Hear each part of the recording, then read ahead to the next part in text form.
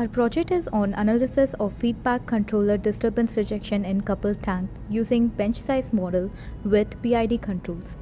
For our project, we have used coupled tanks, reservoir tanks, level sensor, DC power inverter of 12 volts and 10 amperes, diaphragm water pump of 12 volts and 2 amperes, and solenoid valve of 3/2. Tank 1 is set with preset value. Pump 1 pumps liquid from reservoir to tank 1. PID compares actual level measurement from level sensor with a user set value. The sensor then sends feedback to MATLAB code created, which interfaces with Arduino to generate control signal to actuate pump and the solenoid valves. Coupled tank systems core application to maintain liquid levels in industries.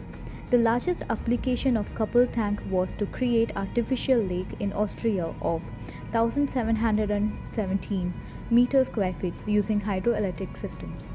We have preferred using PID control for its ability for stable response and speed. Derivative mode improves stability of the system and enables increase in gain K and decreases the integral time constant Ti, which increases speed of the controller response.